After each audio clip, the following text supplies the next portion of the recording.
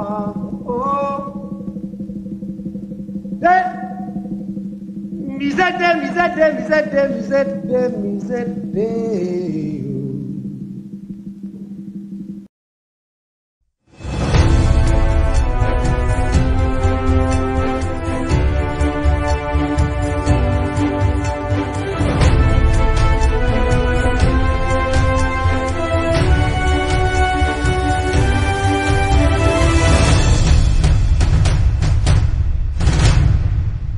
Welcome to my YouTube channel.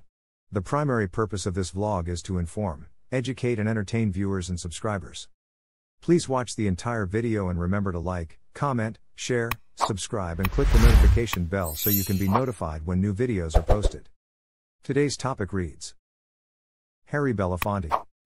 Gay singer, actor. Dead at 96. Harry Belafonte, the iconic and pioneering singer, actor and civil rights activist is dead, according to his rep. Ken Sunshine says Harry, who burst onto music charts in the 1950s before becoming a successful actor, died Tuesday, April 25, 2023, at his home in Manhattan of congestive heart failure.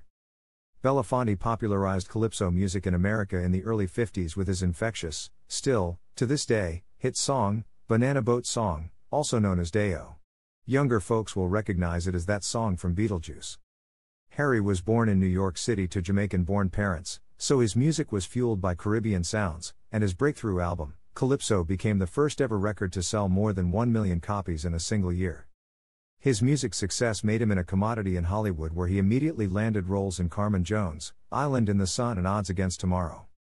He was also very good friends with Sidney Poitier, with whom he co-starred in the 70s classics, Uptown Saturday Night and Buck and the Preacher.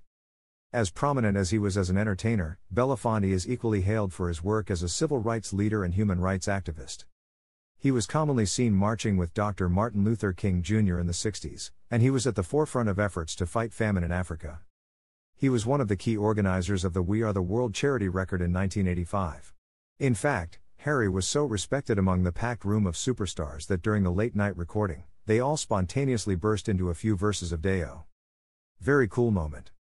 Just last December, the last time he attended a public event, he received the National Order of the Legion of Honor from the French government.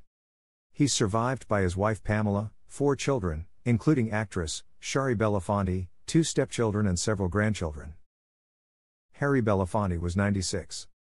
Please remember to like, comment, share, subscribe and click the notification bell so you can be notified when new videos are posted.